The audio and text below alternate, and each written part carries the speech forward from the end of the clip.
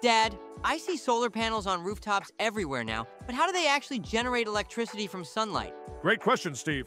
Solar panels work through the photovoltaic effect. When photons from sunlight hit a solar cell, they knock electrons loose from atoms in a semiconductor, usually silicon.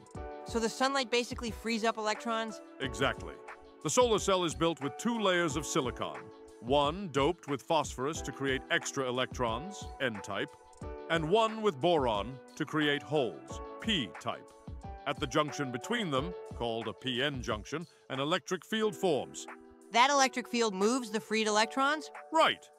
It pushes the electrons in a single direction, creating direct current, DC. The more sunlight, the more photons, the more electrons knocked loose, and the more current generated. But homes use AC, not DC. What happens then? Good catch. The DC from the panels flows into an inverter, which converts it into alternating current, AC. That AC can power your home or be sent back to the grid. And what about efficiency? Not all sunlight becomes electricity, right? Correct. Typical silicon panels have 15 to 22% efficiency. That means most of the solar energy becomes heat or reflects off. But research is pushing new materials like perovskites for higher efficiency in the future. So it's all solid-state physics and power electronics working together? Exactly. Clean, scalable, and increasingly cost-effective.